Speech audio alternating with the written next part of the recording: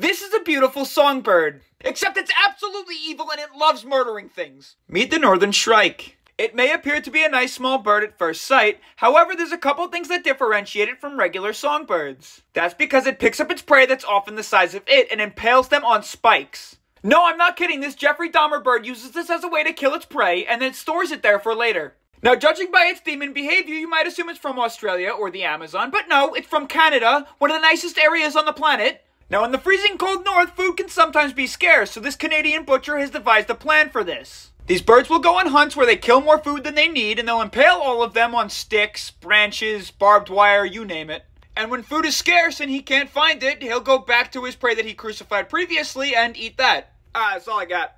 Peace.